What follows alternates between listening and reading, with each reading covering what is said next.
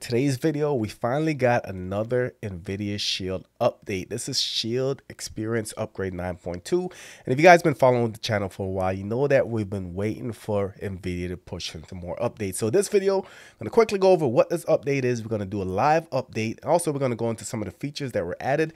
And for you guys that are new, the reason for me to do these videos is just for me to push these updates, see what effect, if any, they have on the device. And that way, if it breaks the device, you won't have to experience that yourself. So if you're new to the channel, subscribe, smash the notification bell.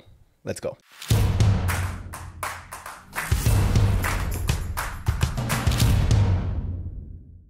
So just so you guys know, this is my 2017 Nvidia Shield TV.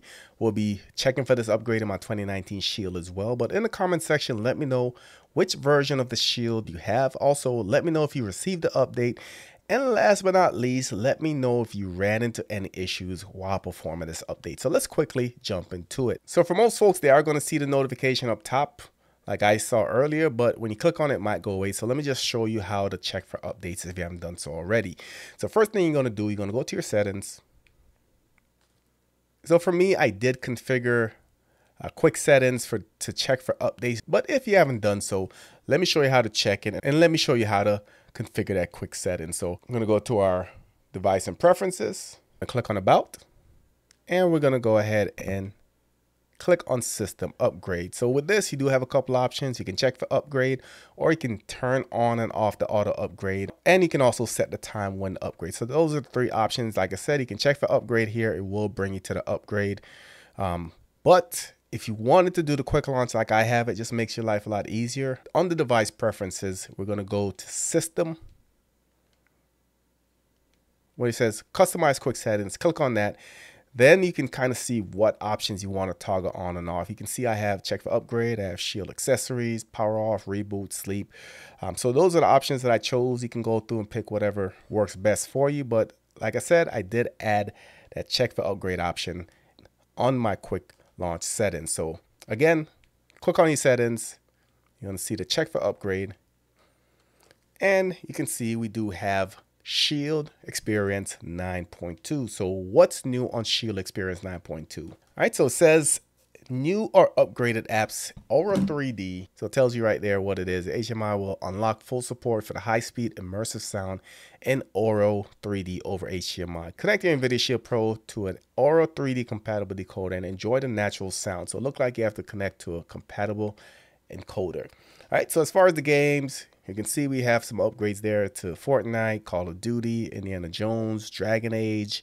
You also have upgrades to Black Myth, Stalker 2 as well. And the enhancements, added support to match audio content resolution feature when using USB DAC, adding ability to clear HDMI 1.4 flag via factory reset, which I think if you factory reset your Shield, it should clear everything. I don't know why that was an enhancement. Nevertheless, added match frame rate, it's in beta for enhancements, add French parental controls, added security enhancements for 4K DRM playback. Some of the known issues: Shield TV will be removed from Google Home integration after Shield Experience 9.2 installation. Visit Nvidia support to reconfigure. Keep that in mind if you guys use that feature. Resolve bugs, again, very important. This is a huge list. I know a lot of folks don't want to upgrade because they have issues, or they're kind of hesitant about upgrading because of particular issues. These are what you need to look for. So fix choppy video playback, and I'm just going to skim through them. Fix remote stops responding after 60 seconds. A lot of folks have issues with their remote. I fortunately haven't had that, but a lot of folks do. Fix issue with large file transfer on NAS. Fix Google signing in flow stuck in the loop. Fix shutter on both. Fix audio shutter. Fix AV sync crash volume.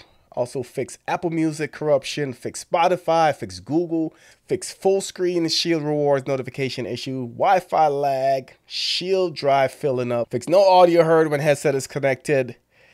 And it just goes on and on. So again, if you're someone who experienced any or all of these issues, just the fact that these bugs have been resolved, that's a huge win in my opinion. Let me know in the comments if you've experienced any of these issues, and let me know if this update actually resolved it. So let's go up and we'll do the upgrade, and we'll see if my Shield gets bricked because of this. All right, so we're going to go back. We're going to go to download and install. All right, so look like it's a little bit over a gig, give or take. And I'm going to go ahead and speed this up. While this is being sped up, if you haven't subscribed, hit that subscribe button, hit the notification bell. Let's fast forward.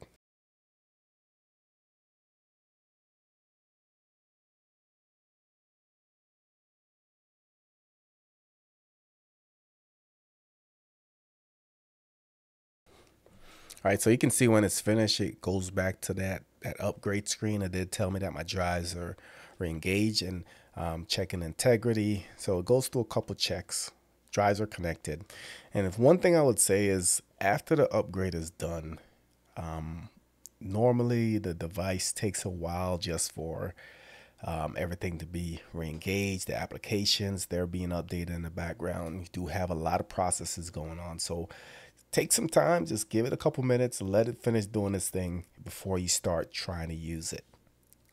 All right, so I'm just going to double check. I want to make sure my Shield is completely up to date, make sure it's on the version 9.2. You can see right there the version as well as the build number. So I'm going to let it finish doing this thing in the background. Like I said, the purpose of this video is just to make sure that once the update's done, there's nothing wrong. My remote's working, everything else is working. There's a lot that got fixed on this update, so I'll keep playing with it, and I'll comment in the comment section if I run into any issues. So let me know in the comments if you ran into any issues as well. We'll just keep each other updated, and of course, if I need to do a follow-up on this video, I will. Again, thank you for watching. Don't forget to like, share, and subscribe, and I'll catch you on the next one.